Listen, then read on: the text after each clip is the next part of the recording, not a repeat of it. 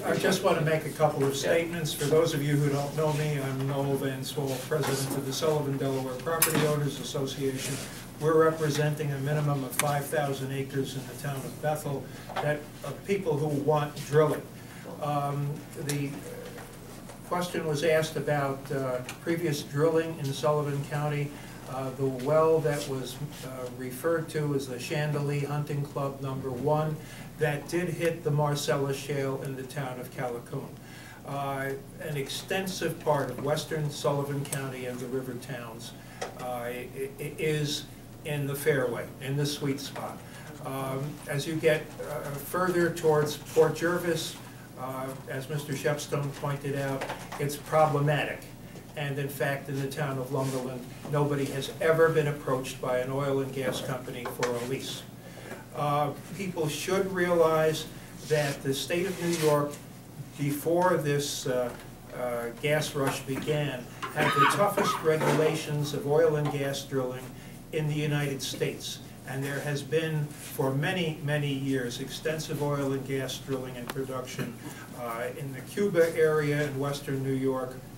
And it goes back to a hand-dug well in Fredonia, New York in 1823, I believe it was. So we have a long history of gas production and oil production in New York, and people are not dying in droves, neither in New York nor in the 38 other states that produce oil and gas in this country. The new regulations that are being examined by the DEC and by the governor will not just be the toughest in the United States, they will be the toughest in the world. Bill Graby, who is here today, the co-founder of our coalition, and I have been interviewed over time by the Wall Street Journal, the New York Times, USA Today. We just did an interview a couple of weeks ago with the Los Angeles Times. About a week or so ago, we were interviewed by German radio and television. If you go on the internet, there's a Huffington Post article which quotes me from an interview with a delegation from South Africa. What's the point? The whole world knows what we have here. And everybody knows that America will have to become energy independent.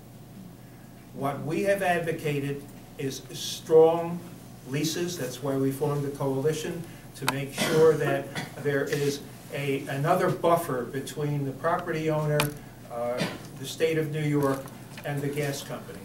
In the final analysis, we can have our cake and eat it too.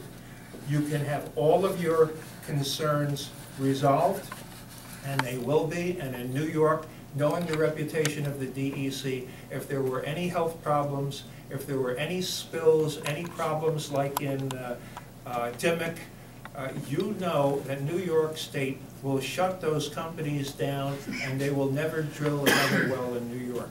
You can be assured with those kind of stakes that things will be done responsibly and well. I think that was a question.